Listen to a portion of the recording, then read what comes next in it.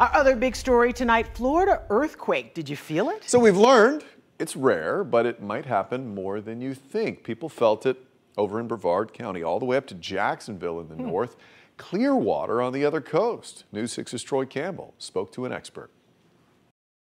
The U.S. Geological Survey confirming a 4.0 earthquake about 100 miles off the coast of Brevard County, just before 11 o'clock Wednesday night. It's just a matter of stress building up over time in the crust. And, so it may release an earthquake and then it might be another 5 or 10 years before you get another similar sized earthquake. Oliver Boyd with USGS says during the past 40 years, there have been about 8 natural earthquakes in the Atlantic.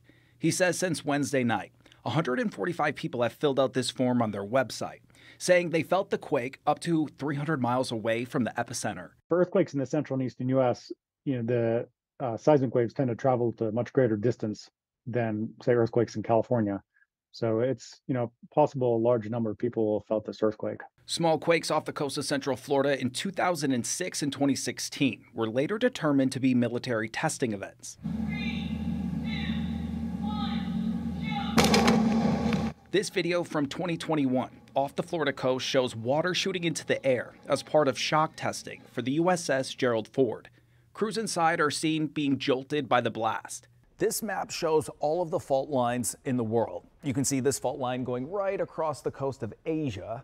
Over here, you can see it lines the west coast of North America. Then by Florida, there are no lines. However, News 6 meteorologist Jonathan Kagas says the line near Puerto Rico is known to be more active. This is the fault line. This is where the earthquakes are more common anyway, where the North American plate is meeting up with the Caribbean plate. And this is where you see the active earthquake zone. Troy Campbell, getting results, News 6.